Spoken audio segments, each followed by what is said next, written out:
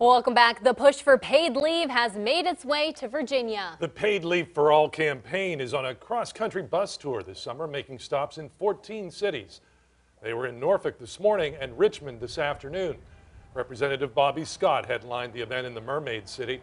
This is a call on lawmakers to pass a national paid leave policy for family and medical purposes. Advocates say this is critical to help American families and to build a better economy. They also say the U.S. is one of the only countries in the world that doesn't guarantee some form of paid leave.